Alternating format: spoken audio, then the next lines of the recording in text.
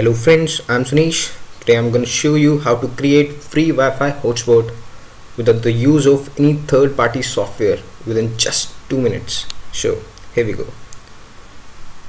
Open Network and Sharing Center. Select the properties of the one network you want to create Wi-Fi for. In properties, select the first checkbox, allow other network users to connect through this computer internet connection. Save the changes,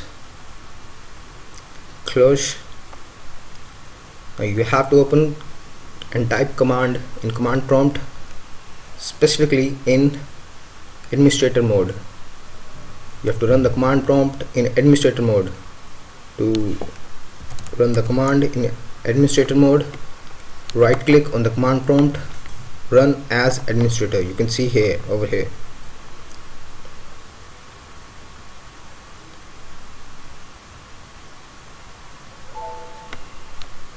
Yeah, you can see the top of this command prompt, it's administrator.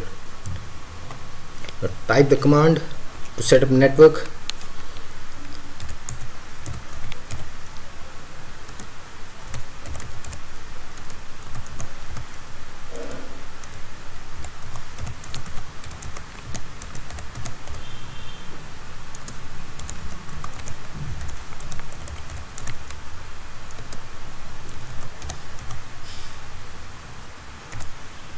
Here in this thing you have to use any username.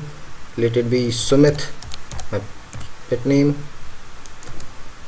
Key maybe any which you want to keep as privacy. Let it be password and hit enter. You can see over here the hosted network mode has been set to allow. So now to turn off this network or to start this network, type the final command.